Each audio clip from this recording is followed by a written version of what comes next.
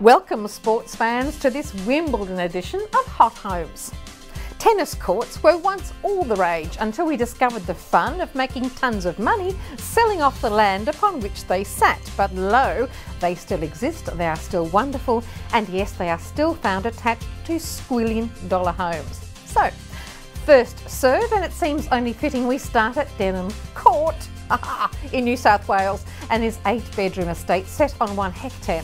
It's designed for that good life. The play areas inside and outside are amazing, from the decks, the pool and the tennis court to interiors that go on forever. Plus, there's separate living accommodation for the touring pros. And the entry fee, well, that's between $3 and $3.3 million. And closer to town, the quite remarkable 81 Victoria Road in Bellevue Hill, a truly grand slam property in the style of a country manor, with lovely sitting rooms and beautiful bedrooms with wonderful views over the private grounds and of course the elegant court and pool. It is graceful, graceful, graceful. And in Melbourne, well, Brighton, is this modern 6-bedroom property with superb landscape that balances the garden, the pool and the tennis court in a very contemporary context. It is, dare I say, faultless, with a price expectation of $15 million.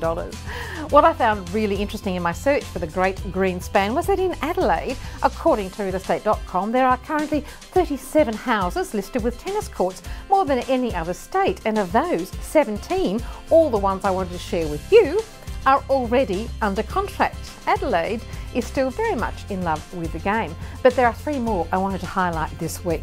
This country estate in New South Wales called Bongalabi, just breathtaking and priced at $3.2 million. And this home in Lower Plenty, Victoria, which has a great court and a pool and all the stuff that goes with it.